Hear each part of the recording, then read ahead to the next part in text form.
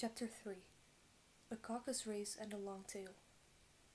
They were indeed a queer-looking party that assembled on the bank. The birds with draggled feathers, the animals with their fur clinging close to them, and all dripping wet, cross, and uncomfortable. The first question, of course, was how to get dry again. They had a consultation about this, and after a few minutes it seemed quite natural to Alice to find herself talking familiarly with them, as if she had known them all her life. Indeed, she had quite a long argument with the lorry, who at last turned sulky, and would only say, "I am older than you, and must know better." And this Alice would not allow, without knowing how old it was, and, as the lorry positively refused to tell its age, there was no more to be said.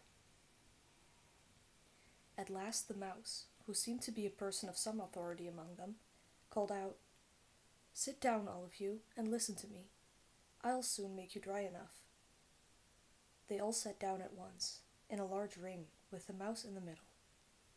Alice kept her eyes anxiously fixed on it, for she felt sure she would catch a bad cold if she did not get dry very soon.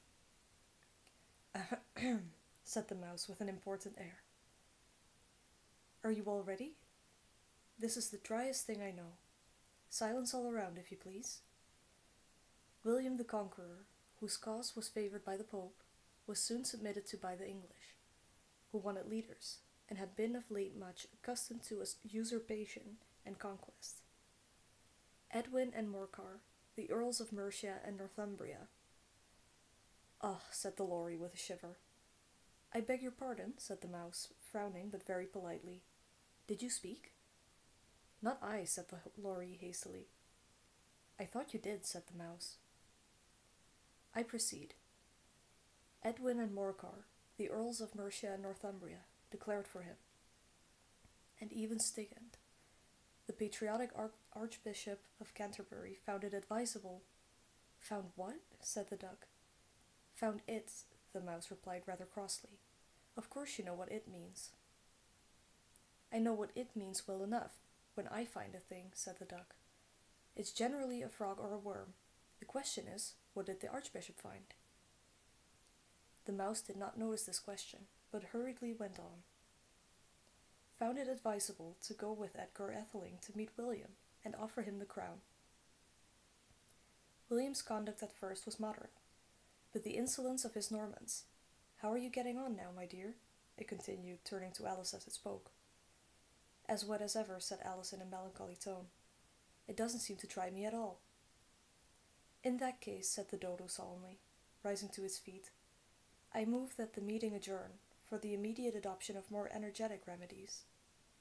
"Speak English," said the eaglet. "I don't know the meaning of half of those long words, and, what's more, I don't believe you do either." And the eaglet bent down its head to hide a smile. Some of the other birds tittered audibly. "What I was going to say," said the dodo in an offended tone, "was that the best thing to get us dry would be a caucus race." "What is a caucus race?" said Alice. Not that she much wanted to know, but the dodo had paused as if it thought that somebody ought to speak, and no one else seemed inclined to say anything.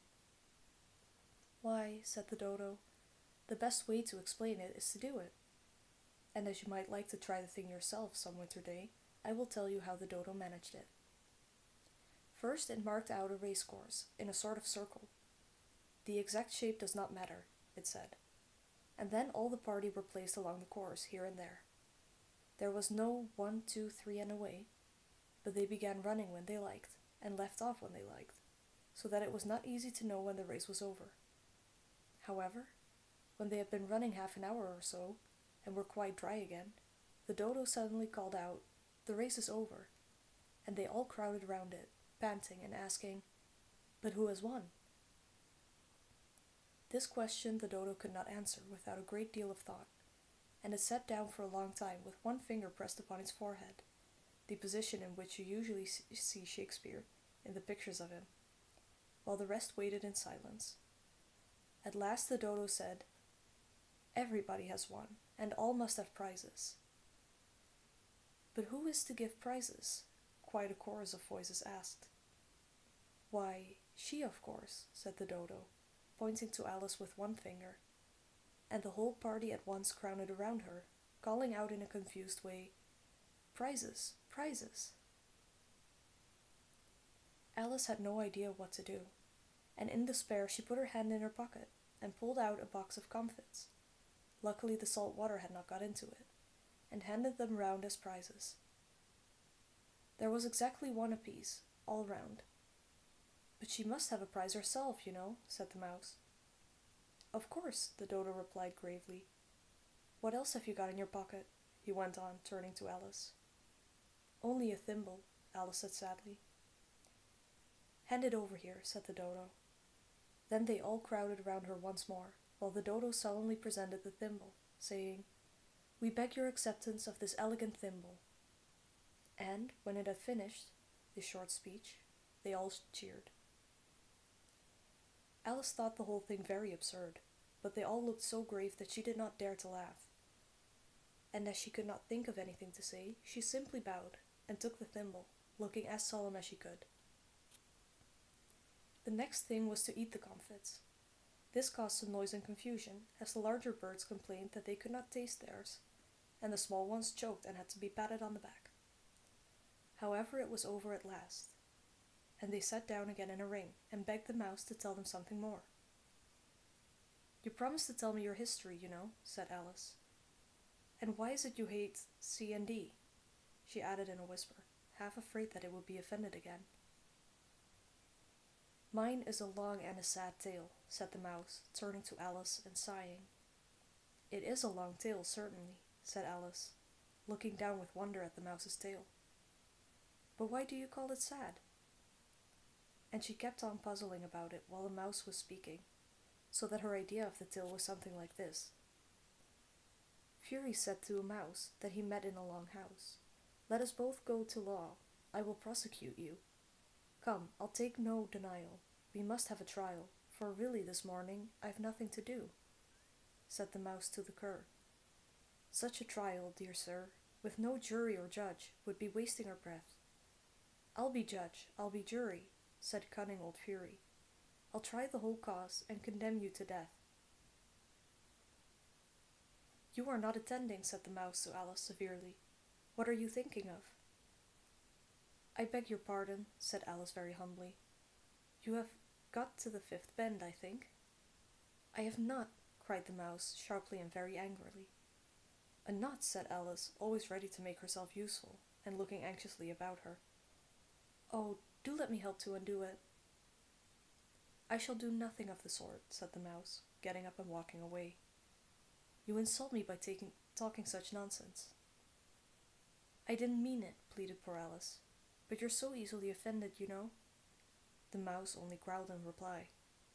"Please come back and finish your story," Alice called after it, and the others all joined in chorus. "Yes, please do." But the mouse only shook its head impatiently and walked a little quicker. "What a pity it wouldn't stay," sighed the lory, as soon as it was quite out of sight. And an old crab took the opportunity of saying to her daughter, "Ah, my dear, let this be a lesson to you never to lose your temper." "Hold your tongue, Ma," said the young crab, a little snappishly. "You're enough to try the patience of an oyster." "I wish I had our Dana here. I know I do," said Alice aloud, addressing nobody in particular. "She'd soon fetch it back." "And who is Dina, if I might venture to ask the question?" said the lory. Alice replied eagerly, for she was always ready to talk about her pet. "Dina's our cat, and she's such a capital one for catching mice you can't think. And oh, I wish you could see her after the birds.